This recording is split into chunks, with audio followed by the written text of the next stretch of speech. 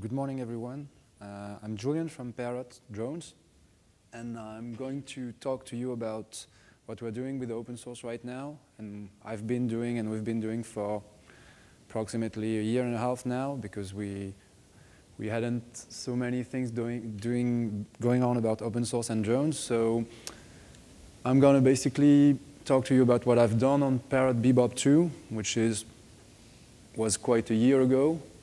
Then I'll talk about Parrot Disco, which is our new flying wing we've just released, and what I've done and when we've done with it and open source software. I'll talk to you about adding video features to that, which is an ongoing work. And I'll talk to you about video features, and then I'll explain how to build the code and what's left to do, and I'll talk about also a thing called Parrot Slam Dunk, which is a small module doing stereo vision camera with Jetson TK1. So first of all, that's the Parrot Bebop 2. I have one, but I broke it by doing stupid things with it. I always do that when I play with open source software. I sometimes crash the drones because, it doesn't just work like when you buy one. So it's 500 grams approximately. It runs a dual Cortex A9 that we've designed. We love to design things and do things on our own, which is sometimes relevant, sometimes not, but at least it was a lot of fun to do our own SoC and develop all the drivers, support a Linux kernel and stuff. Problem, talked about that later. We have lots of sensors on it. We have an IMU, barometer, compass, vertical camera for doing optical flow. We have a sonar, a GPS. It's very small, but it embeds a lot of sensors. It's just like that, with the propels on, usually. It's a very old kernel now. It wasn't 2 years ago, but now, 3 or 4 years ago, now it's very old. And every time I'm trying to push so we can spend time to mainline it or pay someone to do so, well, people tend to say that it's not relevant because we're going to drop the support for it, but we continue making product on it every time. So I guess at some point it's going to be true that we're not going to release any more product with this SoC, but I was right. But anyway, so it has a front camera with a fisheye lens, and it uses that to do video stabilization because it captures a very wide angle, and with some data it's capable of generating a smaller image but stabilized. I've been working on. I've met lots of people in this conference, and some of them convinced me that it was a very good idea to port an open source software called ArduPilot on Bebop 2, and it sounded a lot of fun. So I asked my boss, and he basically let me do it. So I worked a few months to port ArduPilot. I just explain what it consists on.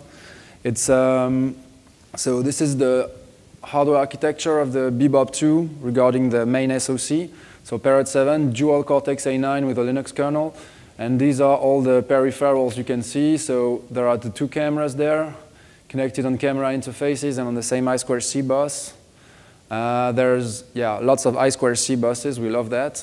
So there is the compass, the barometer, and the ESC. ESC is a motor controller. It's to control brushless motors, which is kind of tricky.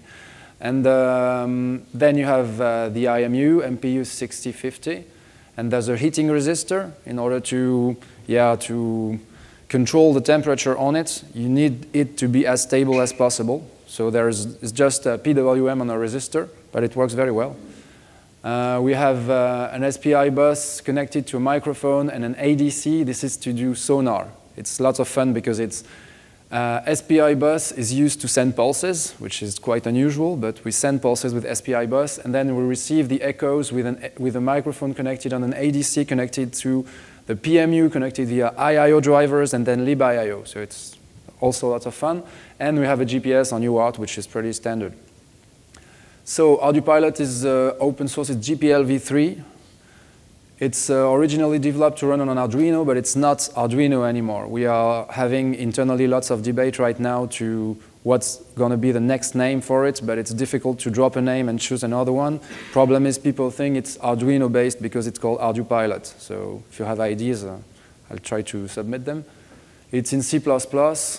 It was originally in Arduino language, in PDE files, but it's been dropped, fortunately, 2 years ago.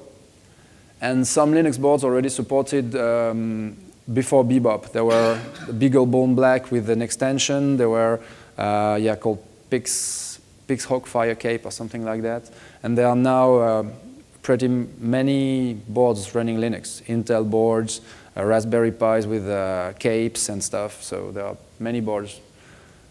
You have vehicle-specific flight code in it, which is copter, plane, and rover, meaning you can basically fly all of them with ArduPilot. You can adapt it to fly on a plane, but you can also fly on a quadcopter, any number of propellers. 3, 2, no, 2 doesn't work. You have shared libraries that include sensor drivers. By drivers, understand user land drivers. This is bad, and we are all working to get this better. And at some point, I hope we can port everything that is on Linux, on IIO drivers for sensors, and even for motors. I think it's possible because we've done it internally. We have hardware abstraction layers called APHAL something. So you have APHAL Linux giving access to SPI dev and stuff like that to do userland drivers. I have a few videos just to show it works.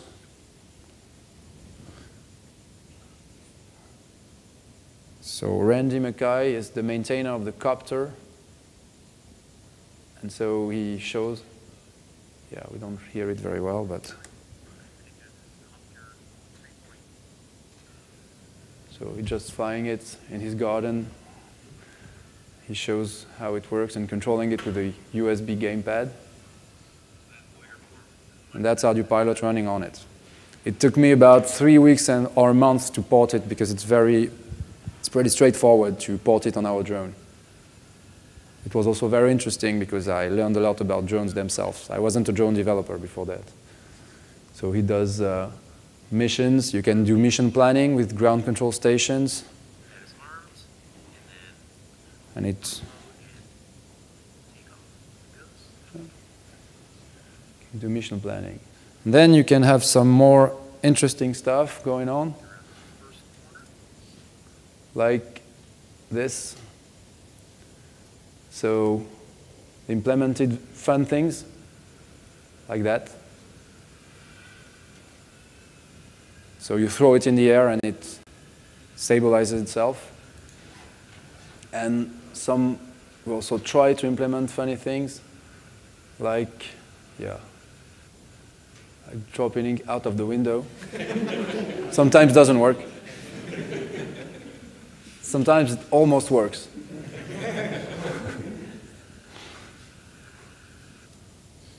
And so, so that's kind of things I really want people to do with our drones because it's lots of fun, and you obviously won't ask customers to do this kind of things at home because if they break it, they're going to send it back to you.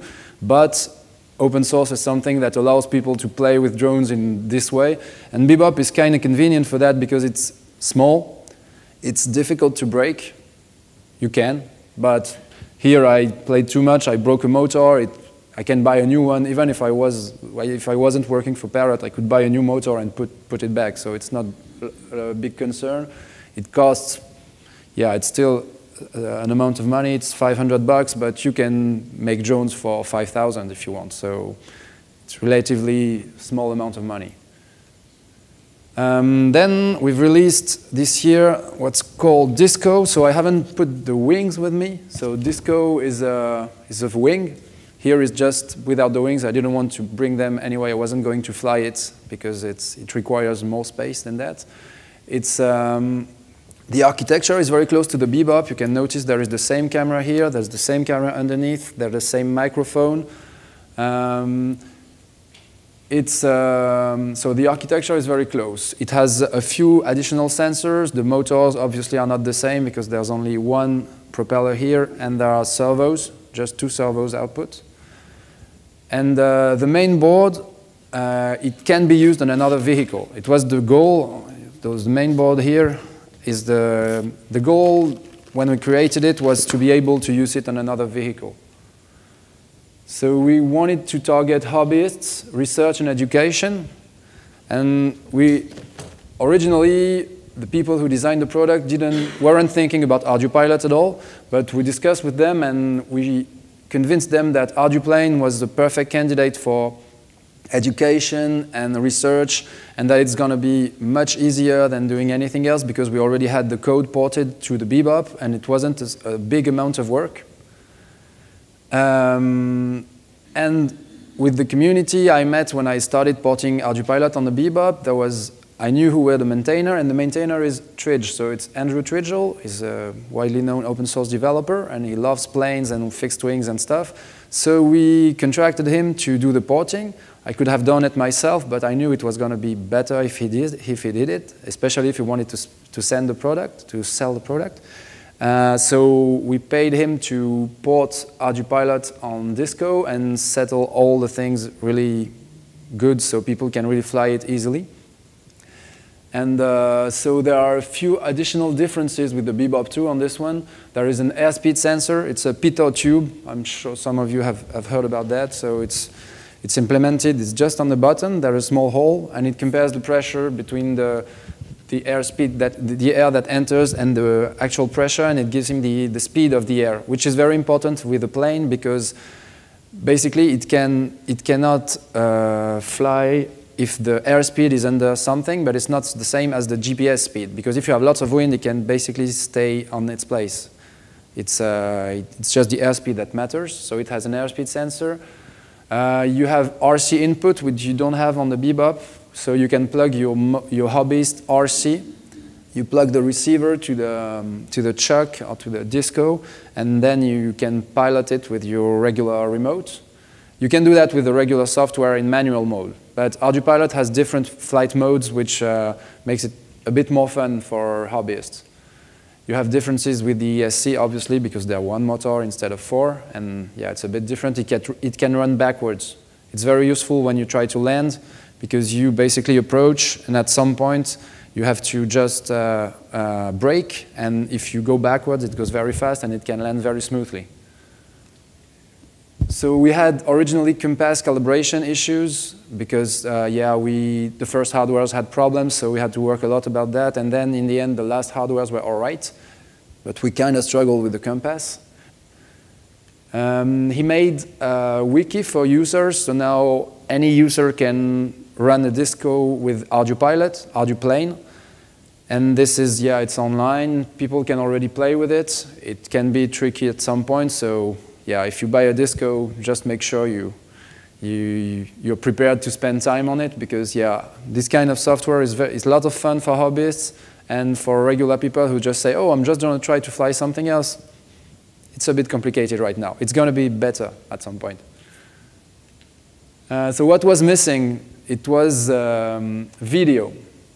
So the Bebop is streaming video, and it's able to stabilize the video on 3 axes, and the Disco has the same, and we really want to give the possibility to the users of the open source community to have the same. So we wanted to give access to video. So what's fun is, I'm going to turn this on right now, is that we come from a world of RTOSes. We started going to Linux because it offered lots of possibilities. But our developers now have switched, I think. But when they started working on the drone, it was like 5 years ago, there were still RTOS developers. So what they did was one big process, which handles, well, everything. If you connect to the drone, I'm going to show that right now.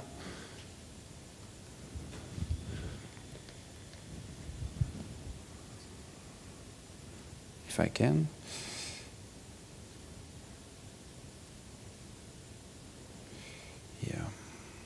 Always takes a bit of time to start.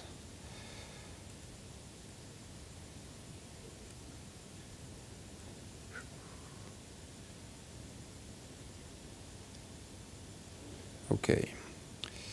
So I'm connected to it. You can connect it via ADB. No, but we come from also afterwards, after RTOSes, we came to Android in the car. We've been doing many different things in Parrot. And, yep, oh, the Wi-Fi is not connected. Yeah, we've been doing many things in Parrot, and Android is one of them. So we just took the daemon. ADB seems very convenient and lightweight to connect. Okay, so when it doesn't, it doesn't. So the Wi-Fi doesn't seem to want to connect. But what you can see, if I can connect with the Wi-Fi, is that there is just one big process handling everything. And so we had lots of threads and priorities like an RTOS. It's just like we ported everything that was in the RTOS in one big process. So this is for the official software. It has little reusability and high maintenance overhead. And so we already switched to a new architecture internally to split between lots of processes, or not a lot, but different, at least so that when the video crashes, it doesn't crash the drone. So, because if you have a bug in video processing, it kills the process and then the drone crashes. So we split the processes, and we have now 3 main processes. We have the autopilot, we have the control part, and we have video processing. We use an IPC to exchange data, because when you want to stabilize video, you need sensor data, you need some data from the autopilot, and then you can mix all that and take video and stabilize it. So if the drone tells you it's like this, you can basically turn the image to put it back in its place. The process in charge of that is called Parrot Imaging Process, PIMP. And we use libraries that we've open sourced for that, because we want to open source as much as we can. We have our secrets like any company, but anything that's not secret, if it can be open source, we'll open source it. So it's called libshdata and libtelemetry. It's based on shared memory. I'll come back to that later. And it uses shared memory. It's on our GitHub. So the imaging process is like that. You have an application based on GStreamer. You have a V4L2 source. Then you have the stabilization process, or not process, library. And you have, on one way, what's sent over the network on RTP using GStreamer components. You have, sometimes photos and sometimes H.264, like what's recorded on the flash memory. So the libtelemetry, what we use, is a lib to exchange data at high rate between processes in Linux. It's built on top of another library that we wrote, which is called libshdata, which is based on shared memories. And the goal is to have something that's non-blocking, because one of the biggest issues we had with the one process thing is that you want to access data from the autopilot, like let's say the attitude, the position of the drone. You have to say, oh, okay, I'll put a mutex there, and then I'll access this, and I'll do something with the data, and then you end up with priority inversions everywhere, and you have the autopilot that's blocked by something that's writing in the flash memory, which is very low priority, and you end up with a drone that doesn't fly well. And you can see that very easily. When you're doing LTTNG traces, you can see that, wow, my very high priority thread is blocked by something else. So then you can go with priority inheritance, but it poses other issues, and then in the end you're doomed. So what you need is a non-blocking process to exchange data. So it pushes data to shared memory. It's timestamped, which is very convenient. You timestamp the data, you push it with very accurate timestamp, and then when you need to stabilize video, you just get the data you need from the shared memories to achieve a good stabilization according to the timestamp of the frame you're wanting to stabilize. You can find both of them on our GitHub.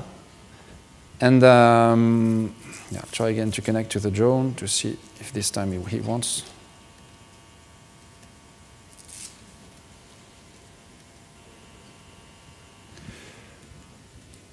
So the video implementation, for that, to come back, we have our own processes. And so I ported our imaging process to a new architecture where the autopilot wasn't our regular autopilot, but instead the open source software called ArduPilot. What we needed is exporting data from the autopilot to outside. So Tridge implemented a plugin system with hooks at some points of the software, of the ArduPilot software, to export some data. This is what one of the hooks look like, and basically you just see in the end you can push the sample to telemetry. The hook is sent when there is an AHRS, which is the estimator update. This gives the quaternion. Quaternion, for those who don't know, and probably lots of you, is another way to express an attitude than roll, pitch, and yaw, which is, yeah, it just means the drone is like that, or like that, like that, or like that.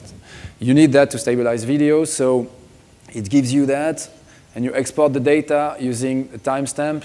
Yeah, here I just took this timestamp, but it's, yeah, you have lots of different ways to get a timestamp. And then you just do that if it works, and you can basically, okay, now it's connected. Does it want to connect via ADB this time? Yeah. So this is the regular firmware. So you can see the big process here is called Dragon Prog. Takes, yeah, 49% of one CPU, and it's worse when it flies. You can see that there are different things going on in it. Everyone can do that at home anyway if you really want to hack drones or do something like that. There's the vision. Vision is optical flow. You have, yeah, this is for auto exposure and auto white balance. Colibri is our autopilot. You have angles, yeah, calculation for cam angles, HAL, yeah, reprojection. Okay, so basically what you can do now, and we implemented, is you press the button 3 times,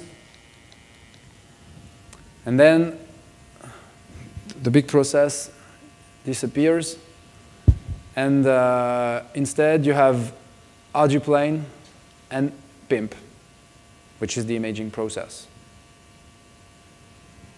Then you can just start streaming, giving an IP and a port. Just have to check that my IP hasn't changed.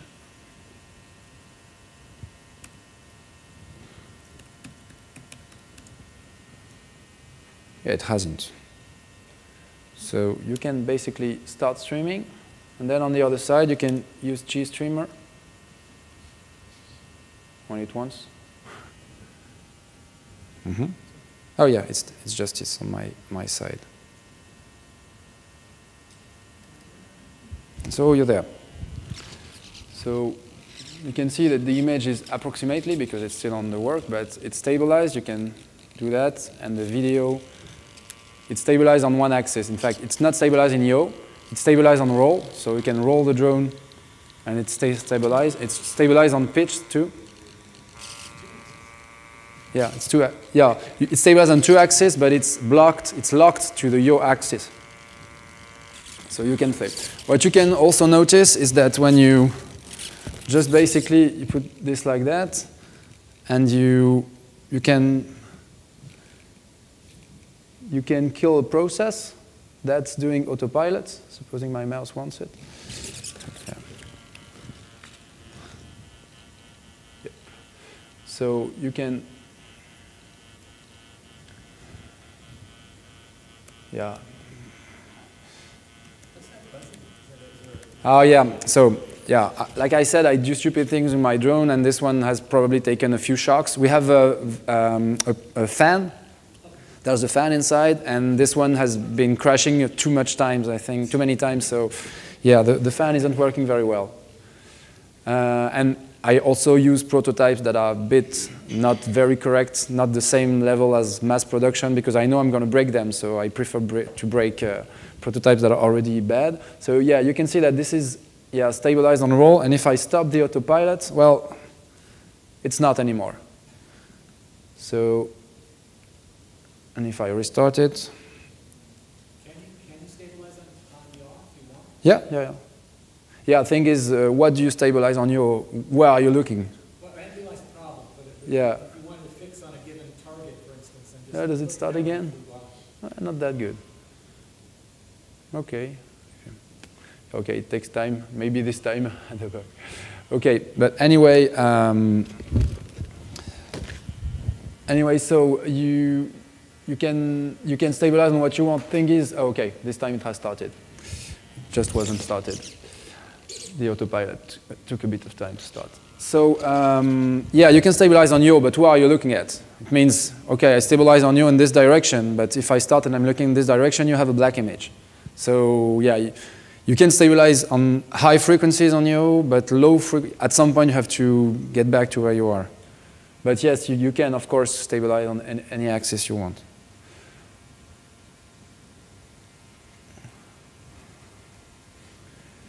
So yeah, you can just play video with GStreamer. It's a GStreamer application which is embedded on the drone. Yeah, I'm going to stop it because it makes too much noise. It's the servos that makes the small noise. The autopilot, which is different from ours, stabilizes even when it's not flying. So the servos try to compensate for the position of the drone.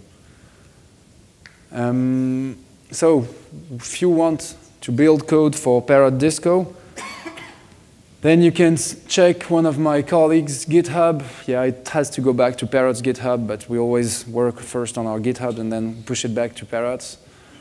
You can, if you want to replace the ArduPilot version, which is already on a drone, this version is not in production yet, but it's going to be in a few weeks. Then you can press the button 3 times, you get the open source software running. If you want to replace it, well, you just have to rebuild it from the GitHub of ArduPilot. It uses WAF. It's a build system for those who don't know. And you just configure with board, minus, board equal disco, and then you build it. And then you can connect via ADB and push it on the target. Yeah, remount and push it.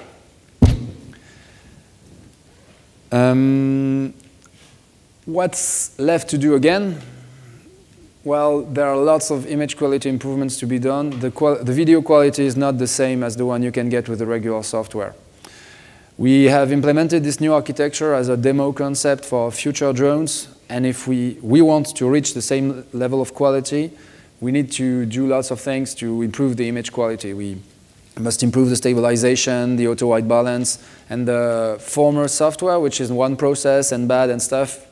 At least right now, it works better. It's often the case. So we have to reach the level of functionalities that it has. We have to add Mavlink support to start and stop streaming. So Mavlink is a protocol for drones to exchange with ground control stations, especially. So it's a protocol where all ground control stations that exist for open source drones uses that, almost. And so you can use it to send data, to receive and send commands to the drone. And we need to implement something like that to start streaming. Maybe RTSP at some point also expose the streams via RTSP, and people also can stream on their RTSP receivers. We can implement, and we will piloting from Sky Controller too. Sky Controller is our remote. It works with Wi-Fi, but it has very long range. It can go up to 4 kilometers, I think, maximum. Yeah, it's longest use case, but yeah. So it's running Linux, and it's very easy to hack also. We have people doing that internally. Maybe I've seen some people wanting to do that also, and we're going to help them. So you can hack it. It's still on the same kernel that's used on the drone. It's the same SoC. It's our SoC called Parrot P7. You have USB, Wi-Fi, and everything. So you can basically do whatever you want with it, but good thing could be to pilot the regular autopilot and also the open source software with it. I really love to allow people to develop video plugins, GStreamer plugins, so you can get image at some point, do some processing, export the data to do something else. I don't know what, but there are probably many things that you can do with VR. We're selling the Disco with kind of something that looks like the Gear VR, where you put your phone and you can have immersive image. It's done on the regular software, and that could be done also with ArduPilot. Once we get the video right, you can have that. And yeah, a lot of people could do that, could analyze the video, stabilize it in another way, do something else, maybe even learn how to do an auto exposure, auto white balance if it interests them. You have, lots of things you can do with that. So I really love to do that, and I also love to write a fully open source version for the video pipeline, because what I've done with this, I cannot open source everything. Video stabilizations is one of of our kind of secret or thing that we do internally and we don't want to expose. So I could just give access to the regular stream without any stabilization and let people handle everything. That's going to be something I'm going to do, I think, in the next month. That's all for the disco. I'll just talk briefly about something called Parrot Slam Dunk, which is a development kit to do autonomous flight. It's on Tegra K1. It has 2 stereo cameras here and two microphones to do sonar here, lots of sensors. It runs Ubuntu desktop. It's really meant for research and education. It's not meant to be embedded on a drone for a final product. And it supports ROS, which is the robotics operating system, which is not an operating system, but it's something that allows to exchange with lots of robotic components and develop robotic algorithms. And it's widely used in the robotic community, especially open source. It's by the Open Source Robotics Foundation. Yeah, it's kind of you can plug a screen and a keyboard and use it as a PC, and then you can download the packages you want and develop your algorithms, use stereo cams or use ROS or use whatever you want, and you can do something with it. What we're doing internally is plugging it on the top of the Bebop. We analyze and do SLAM and object avoidance and stuff like that, and we pilot the Bebop via its USB port, because you can connect to the USB port and pilot the Bebop with it. You can also do that with the open source software. It demands a bit of work, I must admit, but it's feasible. So I'm over with the presentation if you have some questions.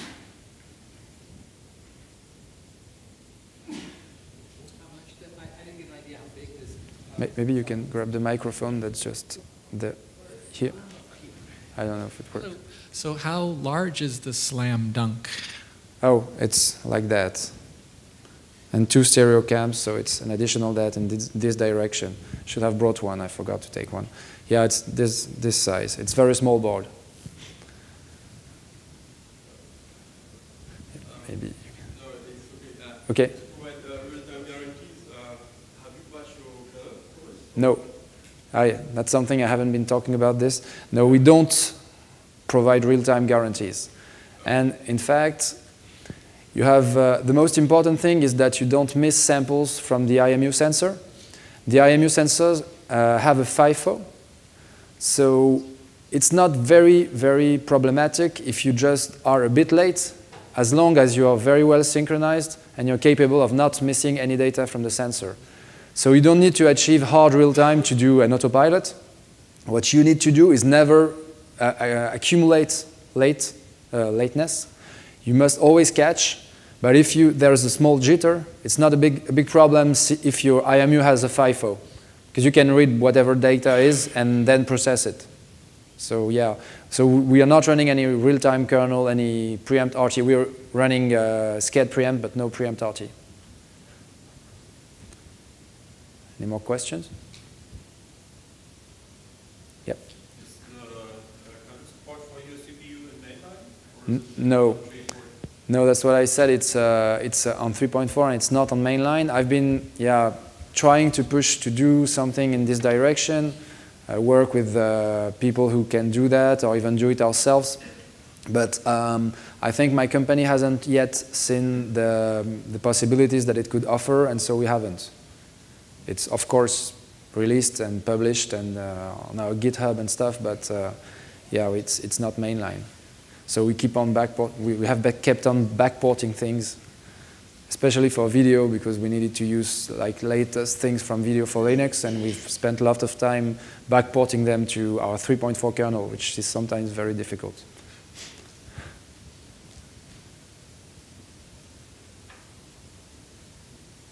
Okay. No more question? Okay, then, yeah, thank you. What's the typical latency for the Disco FPV which you have? You have the... Yeah, you mean with the regular firmware? Well, yeah. Yeah, what we sell is 220, I think, milliseconds. So it's, yeah, it's not at the level of, let's say, racing drones. But it's not the point, because it's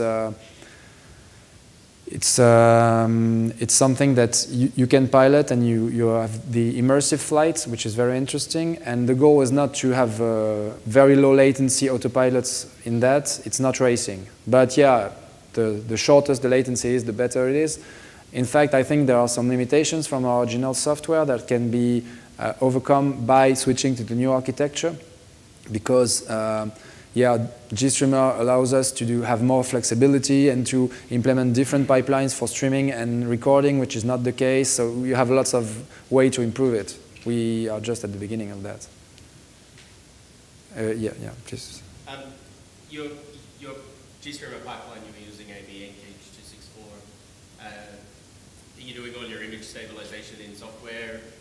And are you using software encode because you don't have any hardware encoders? On the Bebop? Yeah. No, we have hardware encoders, and we have the stabilization is done over GPU. It uses GStreamer plugins using OpenGL. Yeah. So we are very backwards on the kernel, and we're very up to date on the GStreamer. Okay, so your GStreamer pipeline wasn't using any hardware encoders? No, the GStreamer pipeline I showed was on the PC side to decode the stream. And our pipeline on GStreamer on the drone, it uses the stabilization, it uses GPU over OpenGL, and it uses hardware encoder to do encoding. Yeah, on this dual Cortex A9, you couldn't possibly stream at 720p and record at 180p at the same time without a hardware encoder. It's not possible. Even on the higher end, it's complicated. Yes. So why don't you use the real-time kernel? Because in this application, it seems like it'd be a good one for the real-time links kernel. Is it just because you're kind of back on the 3.4? Yeah, there are some reasons for that. The first one is, at first, when they started to work on it, they could manage to have it fly without it. So it's hard to convince people that you have to do real-time if it works without. At some point, we have probably studied a bit what was necessary to switch to the preempt RT patch and identified that it wasn't mandatory, so we decided not to do it. But yeah, I think at some point it could be good. Thing is, yeah, we're starting to look at other platforms, including ARM64, and at the moment we switched, then there wasn't preempt RT patch on ARM64, so we're still not going to use that. I think that it's all right to use without preempt RT patch. Thing is, for very hard real-time things, you must have something dedicated to it. For instance, I don't know, yeah, you can use a separate microcontroller. You can use sometimes you have embedded microcontrollers inside the big SoCs that can achieve some real-time things. So if you, or even hardware blocks, if you have, yeah, I'm thinking sensors are fine, but different between IMUs and cameras is that IMUs are slaves and cameras are master on the bus. And it's very different. It means that when cameras need to have big amounts of data, and everything is done, the main CPU is the slave, which is very convenient because it keeps on sending data, and you have hardware blocks that keeps on receiving data, and it can timestamp it on hardware and do some kind of things. And if we had the same mechanisms for IMUs, Barrows and stuff, it would be very easy if you had hardware blocks with very standard ways to get data, and that can timestamp everything. Once you've timestamped everything, you've won. You don't need to have microsecond latency to pilot. You need to have microsecond latency on the timestamps. You need to have microsecond accuracy on the timestamps. So that's all about timestamps. It's not about reactivity, I think. Because if you see what a drone does, the autopilot runs at 400 hertz for copters, but for plane, it can run at 50 hertz. It works perfectly well at 50 hertz. Thing is, it just needs to have correct timestamps.